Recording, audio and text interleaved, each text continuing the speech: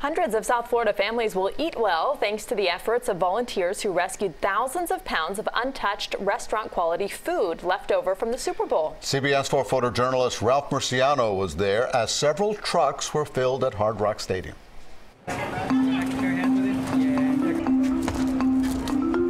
We are here at Hard Rock Stadium the day after the Super Bowl, rescuing all of the food that is left over from the tailgate parties, the events that went on, and also from Centerplate, who's a food service company that runs the stadium.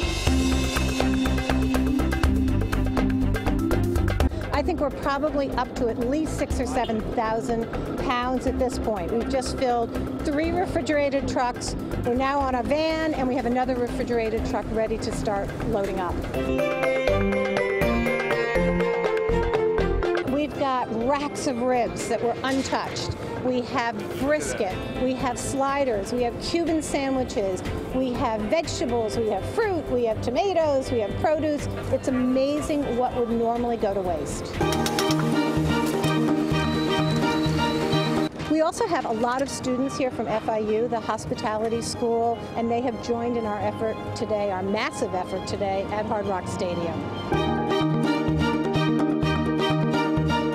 What's great about volunteering is you not only see the food that you're picking up, but to not have to throw perfectly good food out. At the other end, you're also seeing the social service agencies, the people living in shelters, the homeless that are getting amazing good food, and that food has changed their lives.